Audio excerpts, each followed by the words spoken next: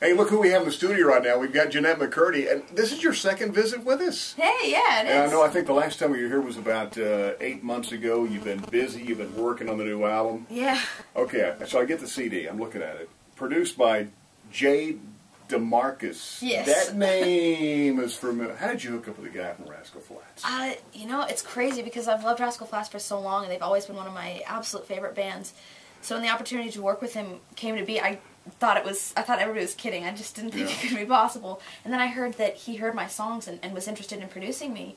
And I had to go and meet up with him, and we were just going to see if our tastes were similar and if we would mesh enough to work together.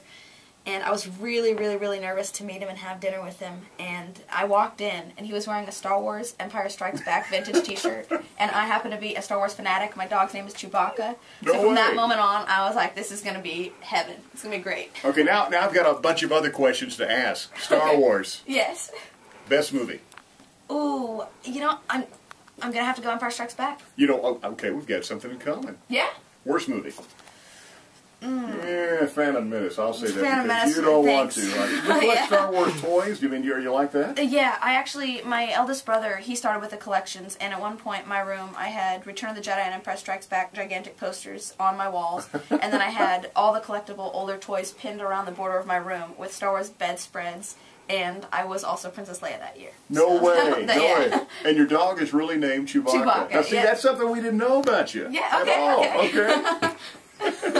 Let's talk about the album, because you have been working for a while on it. Yes. But the way you're launching this is a little bit different because you are touring malls. You're going to malls. So I guess you can work and do some shopping too, right?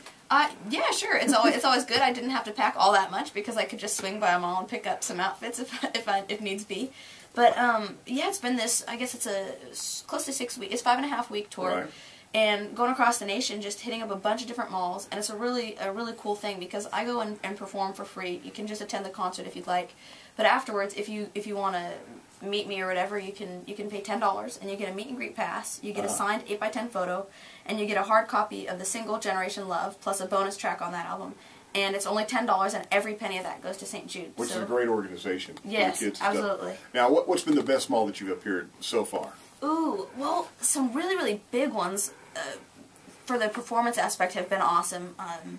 Hartford and Knoxville, Harrisburg, Des Moines was real big. But as for just the mall, I loved Mall of America because there are roller coasters inside. Did you ride? Oh yeah, I rode every one like 4 times. Wow. Yeah, I'm a big roller coaster person. Okay, can I ask you to show the camera your shoes? Cause, Oh, yeah. I'm gonna, which mall did you get these shoes? Look at these shoes.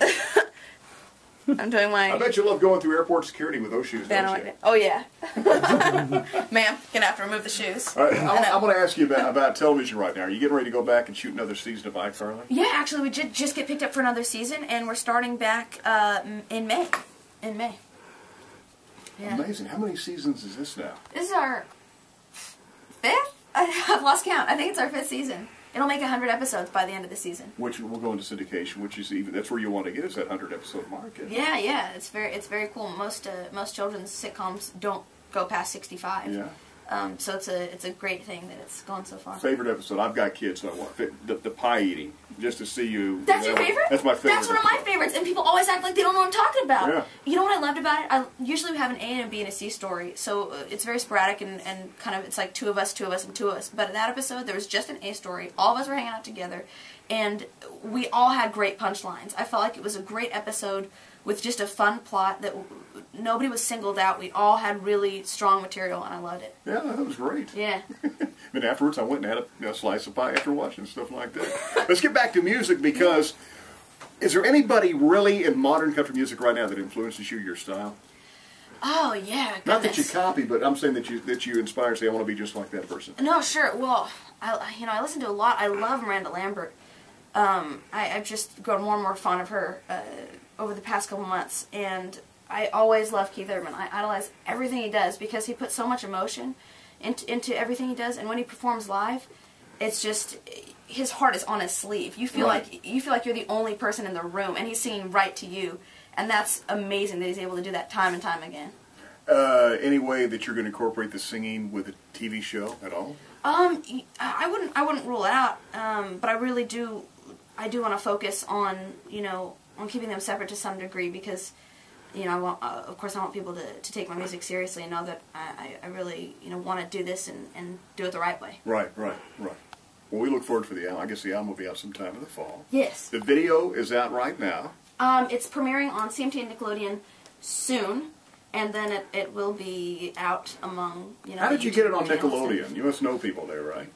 Yeah, one might say. Well, we look forward to listening to the album and, of course, watching the video and seeing you back on iCarly. Thank you. And look forward to your country music career. Thanks for coming over to the country. Thank you. Everything. Thank you. Jennette McCurdy.